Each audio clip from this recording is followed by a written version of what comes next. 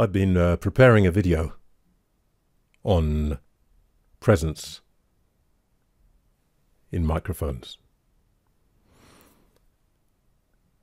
And I like to do my preparation by hand. I look and I write by hand because I feel that writing by hand has a certain something about it.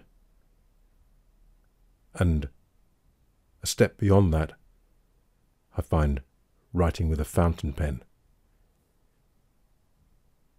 even more in the zone, if you will. Here's a book. I have several books with notes, so on and so forth. Whilst writing today, one of them ran out.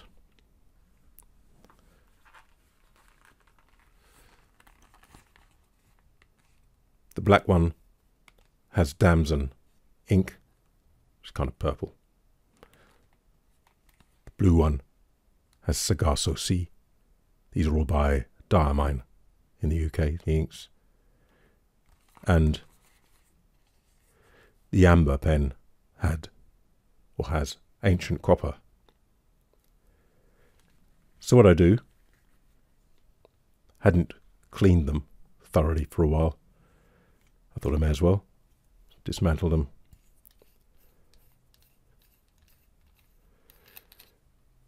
Remove the ink converter and soak the section here and the ink converter in water overnight. Sometimes longer.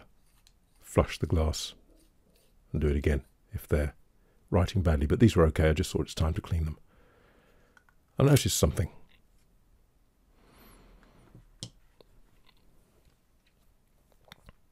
With the blue ink, I'd look at the section and the converter in the bottom of the glass, and the whole glass had a slight blue tinge. Very pretty. However,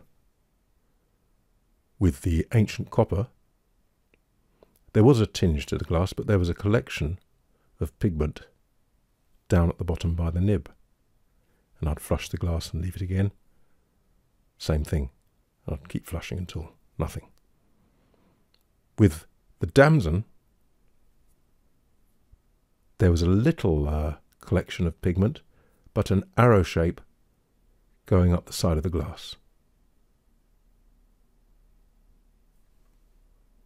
Why would that be, I thought?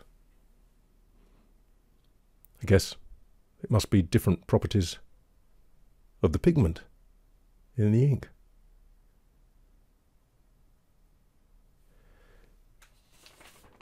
You might not be able to see, but here's a Damson.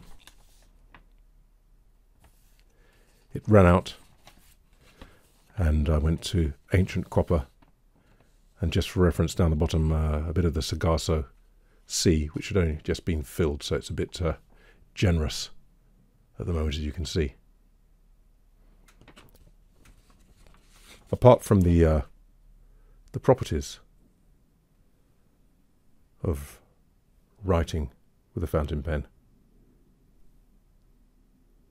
there's all this involvement, and I can tell you, you don't get it with this.